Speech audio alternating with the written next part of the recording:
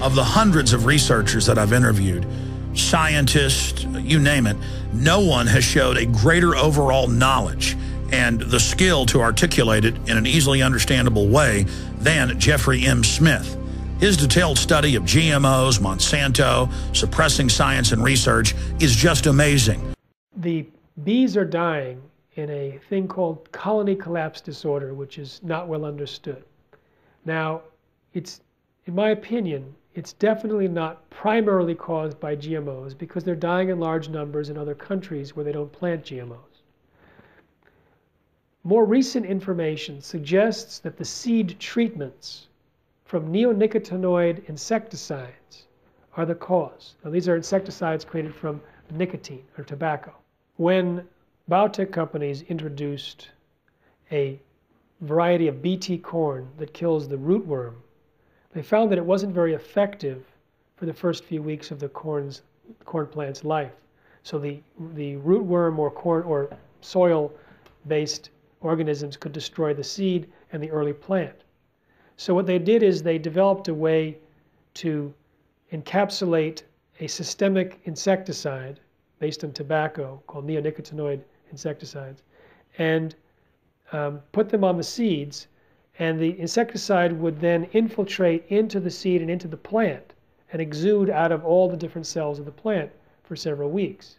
That way it would sort of do the job to protect against the soil-based organisms until the Bt kicked in. But this neonicotinoid insecticide is known to disrupt the navigation ability and memory of bees, where they may not be able to get back to the hive. Now, it was believed that the seed treatments, that these type of seed treatments were responsible in large part or completely for colony collapse disorder. And when they banned these type of insecticides from several countries in Europe, like in Italy, the next year there was no colony collapse the next year except in one hive where they used the old seeds that still had it.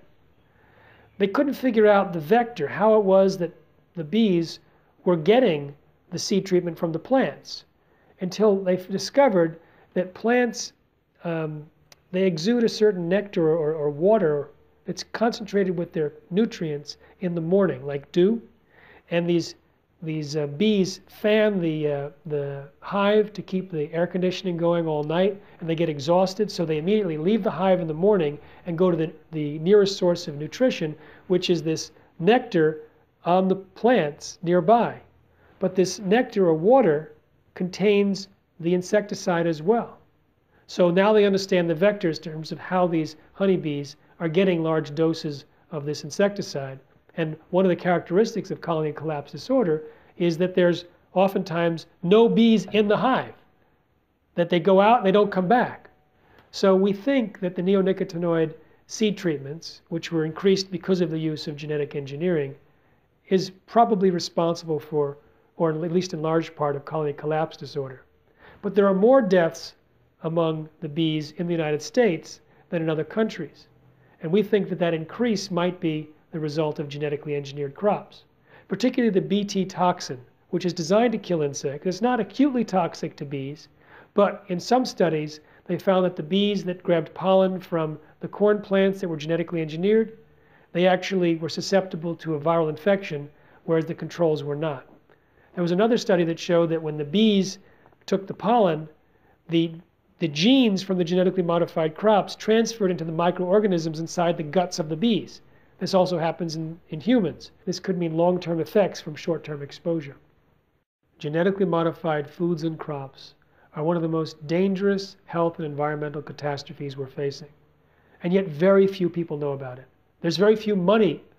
There's very few organizations funding those of us who are trying to stop it. I mean, I struggle year after year with, a skeleton crew, and I see things like global warming just pulling millions and millions of dollars, and we just get chump change and volunteers to try and stop this juggernaut.